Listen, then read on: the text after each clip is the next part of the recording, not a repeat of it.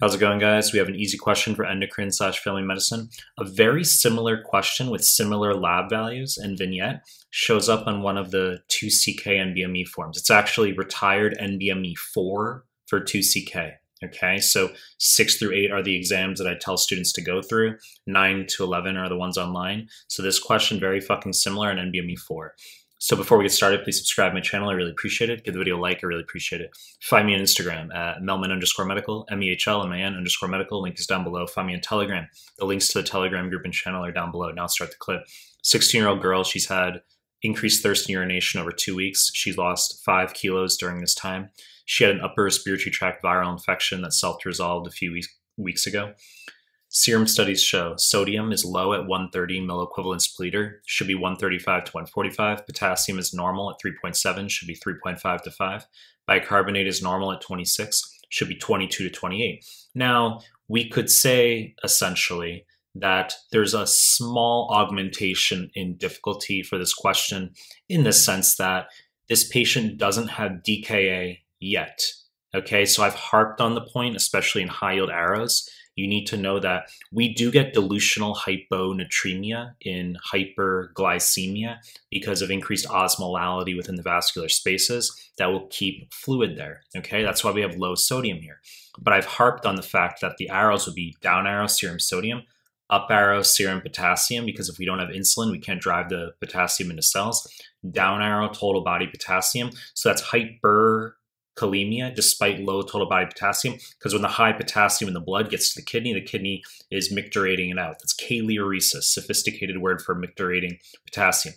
And we would have down arrow bicarb, down arrow pH, metabolic acidosis, high anion gap. Okay, so that's the D in mud piles, DKA. And then down arrow CO2, we're blowing it off because CO2 is acidic to compensate, right?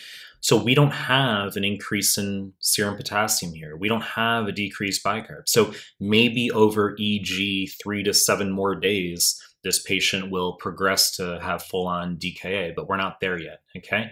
So the question is just asking the most likely explanation, and the answer is RNA virus. Okay, you say, what the fuck? Like, I don't get it. Okay, well, not dramatic. You should be aware that Coxsackie B virus can cause diabetes what the fuck am I saying? Cause diabetes mellitus type 1, okay?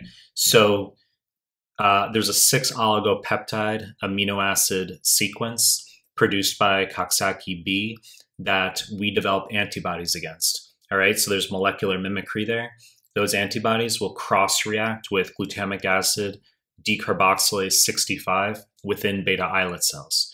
So that molecular mimicry is one of the etiologies for diabetes mellitus type 1. Okay, if you look at the literature, there's also various T cell responses, etc. But you should know Coxsackie B can cause diabetes mellitus type 1 as well as dilated cardiomyopathy. Don't confuse that with Coxsackie A tangentially, which can cause hand-foot-mouth disease, of course, and herpangina, okay, which are vesicles within the oral cavity. So choice D, wrong answer, increased consumption of water, psychogenic polydipsia. Choice B would refer to nephrogenic diabetes insipidus. Choice A would be central diabetes insipidus. Okay, I've made the last clip more on the DI, SIDH, psychogenic polydipsia type of stuff, okay? If you do question 470, this is 471. So this could be a lengthy discussion, but I'm just gonna end the fucking clip. You know the deal. I'm gonna continue to make more content. If you like my stuff, subscribe to my channel. And I appreciate your time. That's it.